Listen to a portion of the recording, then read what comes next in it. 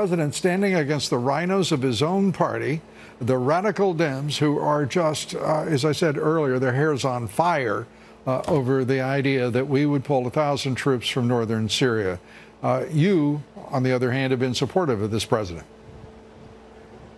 I think it's been disappointing that a lot of Republicans, Liz Cheney, the entire Republican leadership voted to condemn their own president for moving 50 troops around. Now, the total was 1,000, but really, this is a fairly minor sort of military maneuver, but in the end may have saved many lives. I think back to sort of what Reagan did after the bombing in Beirut, that he thought again that it might not be the greatest idea to leave people unprotected in small numbers in the middle of a war zone.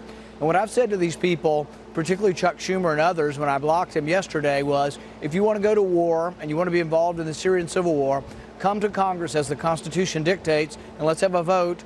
The reason they won't is they don't know who to declare war on. Turkey, Assad, they really don't know what we were even fighting for. But I'm not for sending our sons and daughters to a war where it's unclear exactly what the mission is. And you have been consistent in your judgments on foreign policy and when troops should be put into harm's way, and I commend you for that.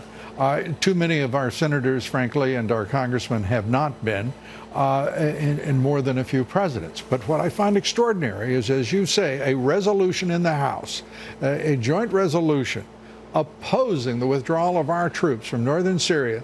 Only 60 Republican congressmen stood with the president as he is facing an outrageous, illegitimate, absolutely fraudulent impeachment inquiry, a contrivance of the radical Dems, Schumer, Schiff, and Pelosi.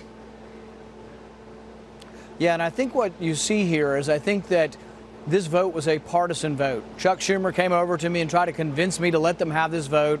I blocked him, but I said, look, this is just a partisan attack on the president. If this were President Obama or any other president, you'd be fine with it.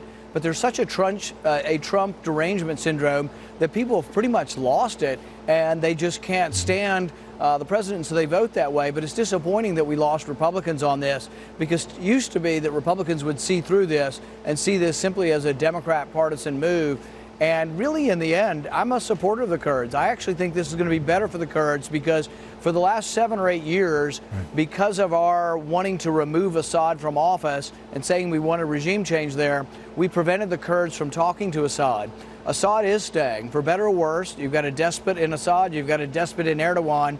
They are staying. The best chance for the Kurds is to do what happened in Iraq, and that is to work with the local government to see if they can get a semi-autonomous region.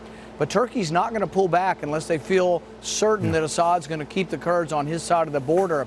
So I think it's a huge diplomatic breakthrough what Pompeo and Pence came for yesterday. I don't think it can be overstated how big a diplomatic breakthrough that was. And I think the potential will be, can we now have Erdogan talk to Assad and get Turkey to completely retreat within its borders and reestablish an international border there?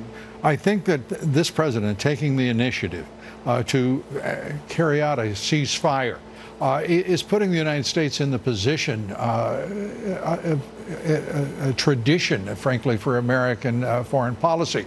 Well, certainly previous to the involvement and engagement in Iraq and Afghanistan.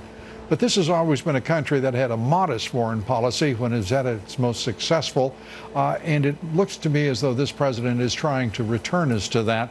And certainly it seems to me that that should be cheered, not criticized.